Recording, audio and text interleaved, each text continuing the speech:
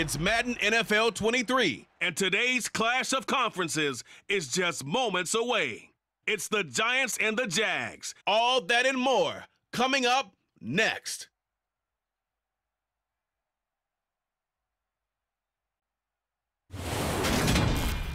The calendar may say autumn, but temperatures are still pretty sweltering here in North Florida. But the good news, the radar is clear. Still, hydration will be key today at TIAA Bank Field in Jacksonville. Today, we've got a matchup here in pivotal Week 7 between the New York Giants and the Jacksonville Jaguars. Alongside my partner, Charles Davis, I'm Brandon Gaudin. Charles, you look at this Jaguar team. We're in October now, so everybody should be coming into form, shouldn't they? They really should, and what you have now is a full routine established about what you want to get done and full focus on the season. On the other side of the field for the visiting Giants, they come in right at 500, looking to get that win to bump them back above 500. This game means a lot to them because of what you just talked about. When you can bump yourself over 500, it's a lot of optimism in your building as you move forward in the season. Getting toward the halfway point of the NFL season, Week 7 is underway on EA Sports. Now Jamal Agnew from his end zone.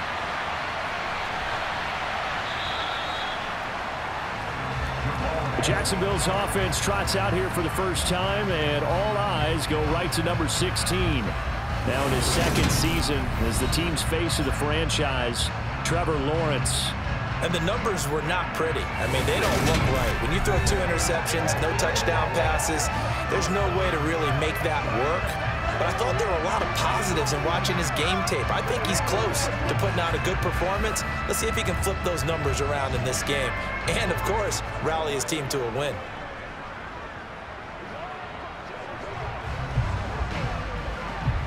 Ready?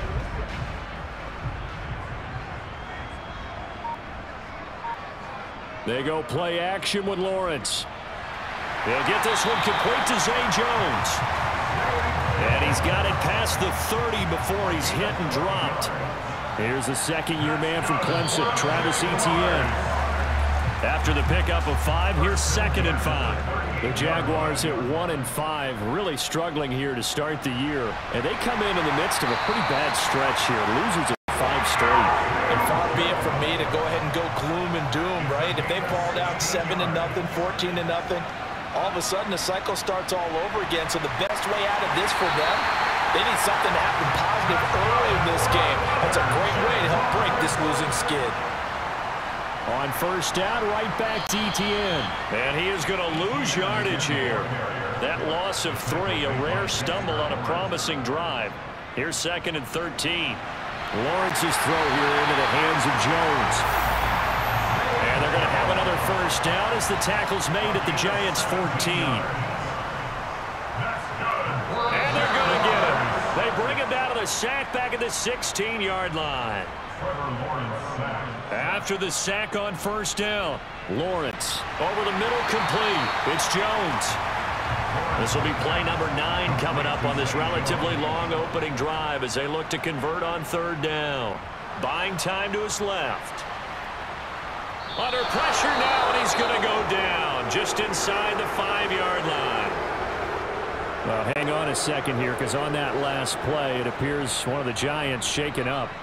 The medical staff will attend to him, and we will step aside. Being chased out left. Got his man, it's caught. Touchdown, Jaguars. Marvin Jones, his 2nd touchdown on the season. And the Jaguars' decision to go for it pays off with 6 points.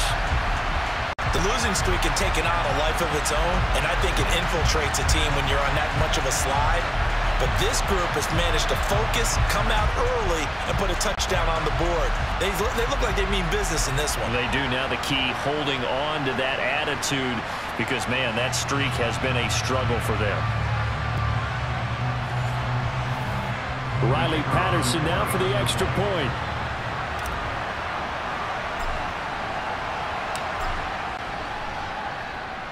And this is up and good. The score now 7-0 Jaguars.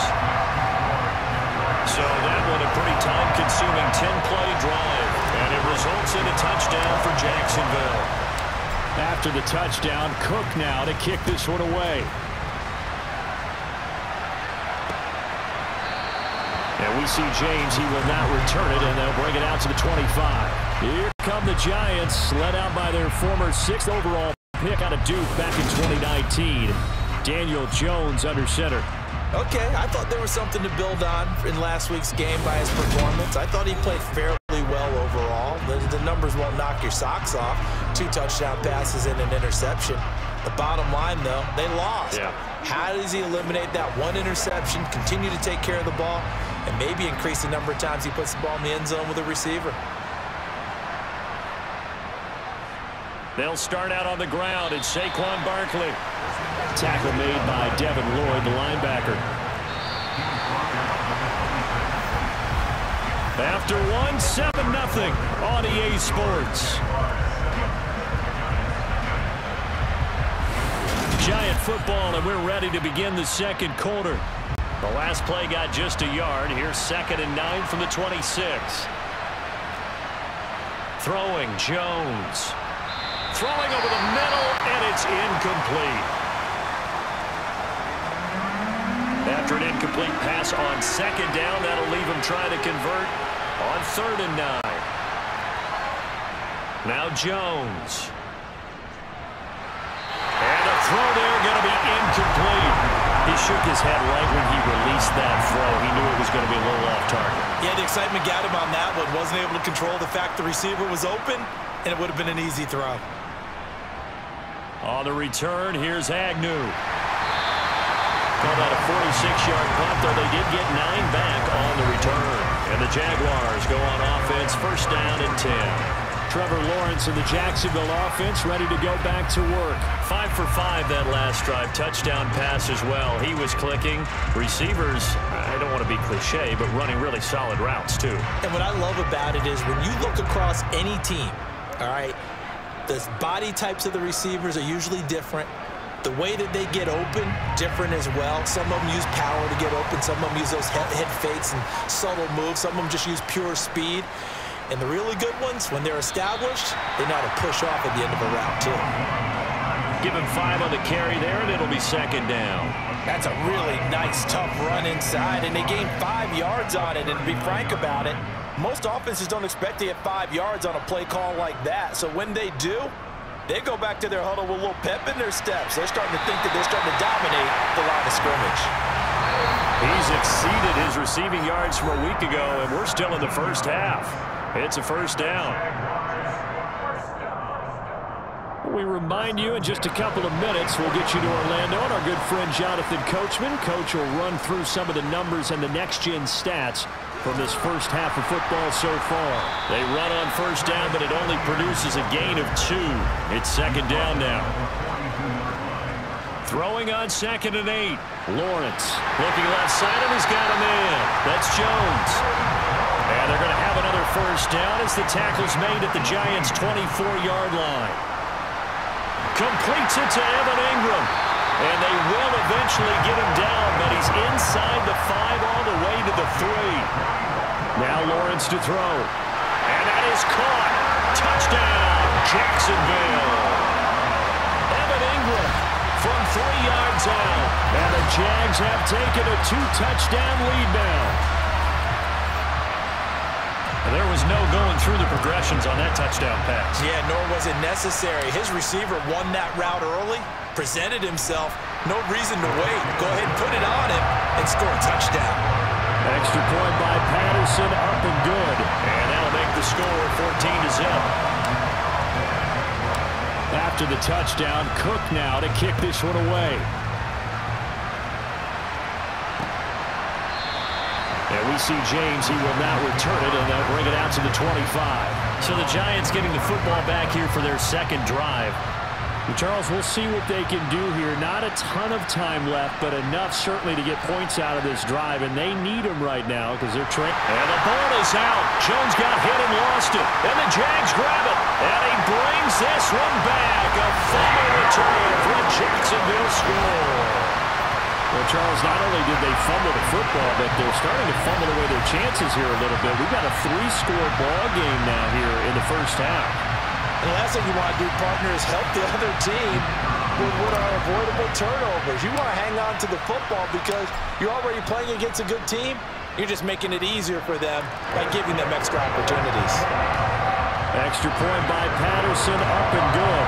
And it's now 21-0. So here's the kickoff now as they'll get it again following that fumble return for a score. And we see James. He will not return it, and they'll bring it out to the 25. The Giants now going to take over late in this first half. And with a little under a minute remaining, they may try to put something together here just to try to cut into that deficit. They'll set up the screen to Barkley. And from the 25, they work this to the 29, a gain of 4. The Giants going to go ahead and use the first of their timeouts as they get the stoppage with just under 50 seconds remaining in half number 1. Meanwhile, Jones' throw brought in by Bellinger. Now another timeout called for by the offense as they'll stop it with just over 40 seconds to go in the first half. Jones on first down. And his throw here's incomplete. Here now is 2nd and 10, again from the 41. They'll stick with the passing game as he looks to throw. And he drops it incomplete. And their struggles continue here. Now they face a 3rd and 10 after back-to-back incompletions. Back to throw again.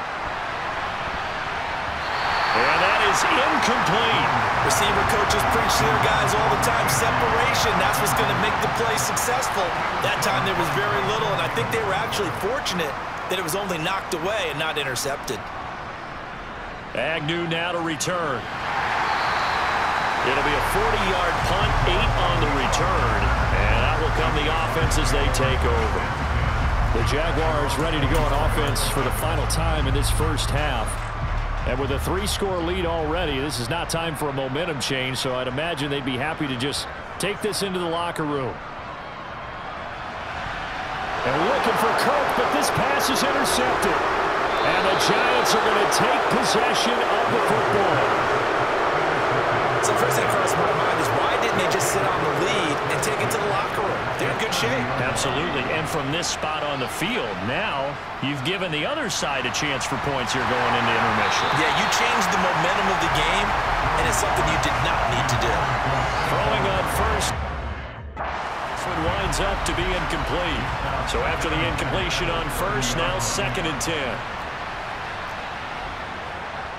Looking to throw. Jones. Incomplete. And we're down to 8 seconds now. The chance of wasting this great starting field position, a real threat. This is 3rd and long. Now a shotgun snap as they'll look to throw. Now Jones is hit. He lost the football. Then the Jags grab it. And they take possession of the football and have it at the 36-yard line. He already had the 1 fumble loss, so now 2 fumbles lost here in this first half. Not setting the pace the way that you want it done. I mean, here in the first half, already twice the ball's come out and hit the turf. Got to find a way to take care of it. Otherwise, they may have to start thinking about maybe someone different at that position. Message received here. No need to wait. We're going to skip halftime and get right back to the action. Here comes the 3rd quarter. Welcome back. Halftime over. We are ready for quarter number 3. Alongside Charles Davis, I'm Brandon Gordon. The Giants set to get the football, and they trail here as we get back underway in the second half. And we see James. He will not return it, and they'll bring it out to the 25. The Giants about set to go to begin this 3rd quarter. They look up at the scoreboard facing that deficit. A 3-score game, Charles, but look, there's plenty of time to go here. The old football cliche that comes to my mind is you can't get it all back at once. They probably need something, though, out of this drive, at least 3 points. Are you trying to say that there's no 3-score drive on that play sheet for any of those coordinators? They just don't have it, right? You're trying to get it all back. You know you can't get it back in one drive, but maybe cut into it a little bit as you just suggested. Try and create a little bit of momentum, a little bit of a spark, and then maybe that'll carry over. Well, they needed 2. They could only get 1. 4th down. Well, they're hoping that the second half is better for him than the first half. They've got to find a way to get him going. He's a big part of their offense. And here's Gillen on now to punt as he gets this one away. Pulled in at the 24. And he gets this up to the 34, out of bounds there. So here are the Jaguars to take over on offense. They've dropped 5 straight coming in, so right now cherishing this lead. And they've got the football as well, 1st and 10. A quick throw knocked away and incomplete. A 2nd and 10 forthcoming here. 3rd quarter action from Jacksonville. Off the play fake. Here's Lawrence. That one complete downfield to Kirk. Touchdown, Jaguars. This offense, they were dynamic in the first half. The halftime break, that didn't slow them down at all. Big strike here in the 3rd quarter. It's almost as if they were saying, it's not just our skill in the first half is getting this done, it's confidence as well. And confidence has taken over this game in a big way. How about these strikes that we're seeing? Extra point try now for Patterson. It's good, and they stretch their lead to 28-0 now. The long touchdown pass gets him 6 on a very, very tidy 2-play drive that time. After the touchdown, Cook now to kick this one away. And we see James. He will not return it, and they'll bring it out to the 25. Another drive coming up for New York's offense. But the disparity in this game, it just seems to grow with each possession here, Charles. They are really struggling.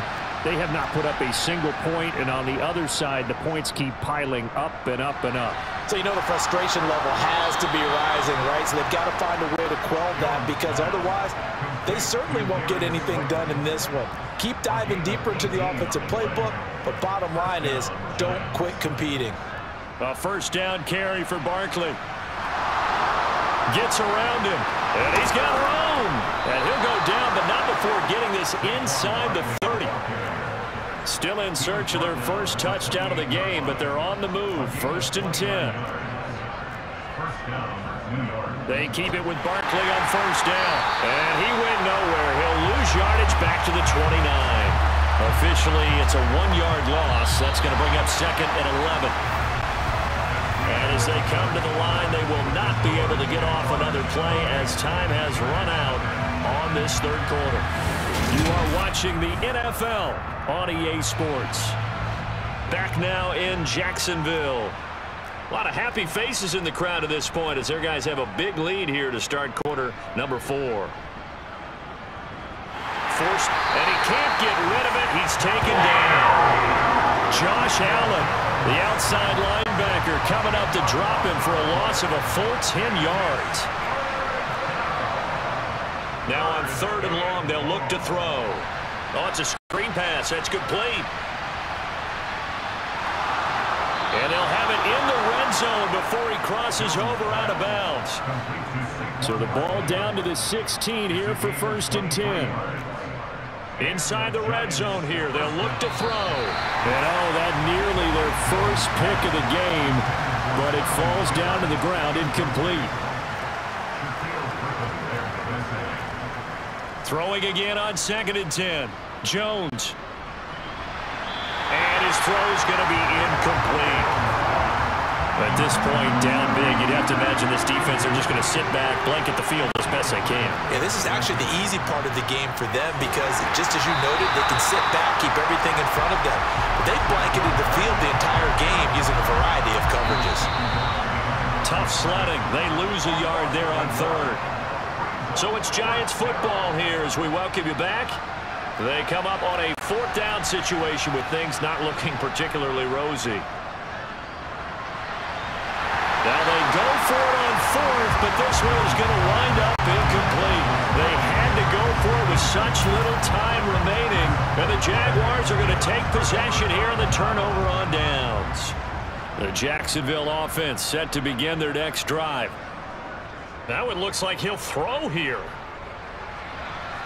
And he almost had his second pick of the game. Probably should have.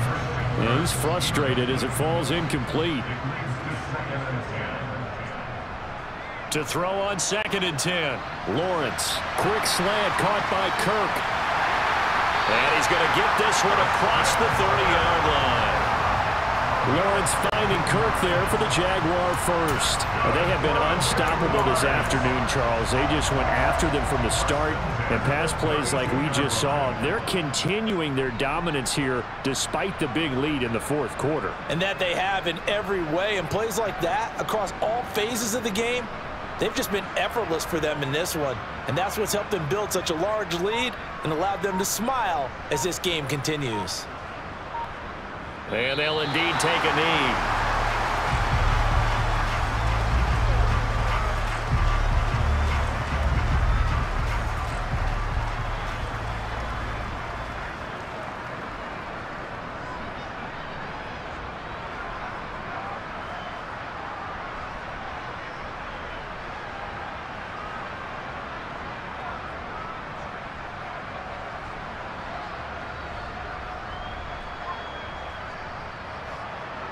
And they will take a knee here.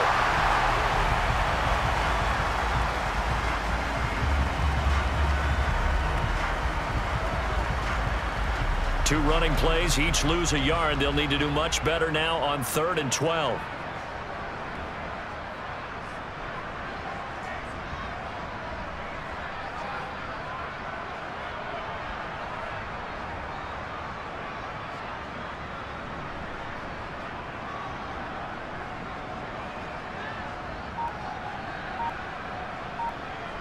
And they take a knee. So this will be a win for Jacksonville. And this was truly a total team effort, Charles, on both sides of the ball. But they absolutely pitched a shutout, so it can't get much better than that, right? The defense led the way, but the offense did their part as well. They moved the ball up and down the field. So you've got to like what you saw. What do they call that? A total team effort? I think when it's time to hand out game balls, guys from both sides will end up getting one. So for the Jags, it may not be too late to salvage their season as the win moves them to 2-5 now on the year. And they'll get to stay put for a few days as they'll host the Denver Broncos next week. Meanwhile, for the Giants, they fall a game under the 500 mark at 3-4 through 7 games. And they'll be on the road next week as they get a date with the Seahawks in Seattle.